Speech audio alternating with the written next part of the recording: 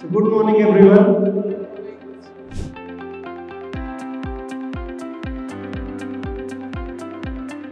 At Volvo Construction Equipment has taken to create a tomorrow which is good for generations and for us, and a sustainable tomorrow for all of us.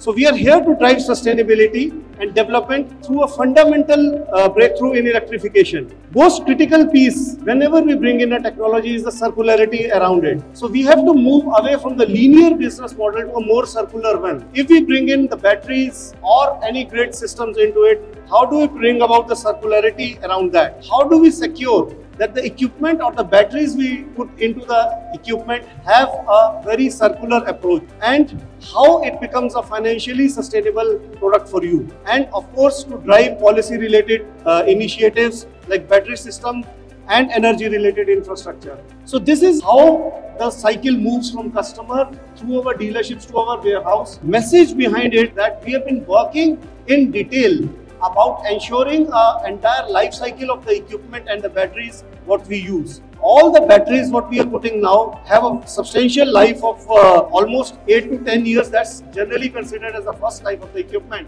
Since we are committed towards our sustainability goals, by 2040, the products what we sell or what we manufacture are 100% fossil free. And up to 2030, we have taken an ambitious target of bringing at least 30% of our products which are actually fossil free. From 100 today in 2020, approximately, we are moving towards this journey, and by 2040 we would reduce it and then go toward electric propulsion. Battery electric is the one very well-known technology we are working on. Cable electric machines is the other technology what we are working on. The machine EC500 what you have seen is basically a grid electric or a cable electric machine which connects the direct power source into the equipment. And of course, hydrogen fueled machines are being worked on, both in terms of hydrogen as a fuel and the fuel cell systems. So these are two technologies we are working on. Then different alternative fuels. Even today our diesel machines are biodiesel compliant, and we allow a blend up to 7% in some units and up to 20% in certain other machines to use biodiesel. Of course, we are working on different hybrid technologies. We are developing mild hybrids where we use the hydraulic energy to repower the machine. And of course, the last one is improving the hydraulic efficiency of the existing diesel variants. How do we ensure with a lower consumption of the fuel, we deliver higher power and efficiency in the equipment? So this is a very simplistic representation of how the technology would get adapted in future. On the x-axis, if you see, it is basically a daily usage. If you are going to use the equipment for approximately 12 hours a day, what is the kind of solution would be very suitable for you?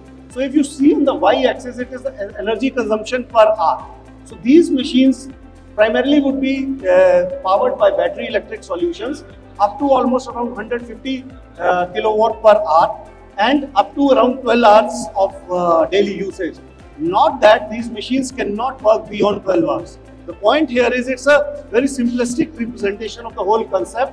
However, these machines, what you can see here, wheel loader L120 what is placed, or future our 20-ton and 30-ton battery electric machines, they would be able to run beyond 12 hours also. But the moment you go from low utilization to a high utilization range, the technology of cable electric comes in, and there comes our EC500 range of many new products which we are developing on our excavator range would come into that. And beyond that, as we move, we are getting into fuel cell and alternative solutions what I talked about.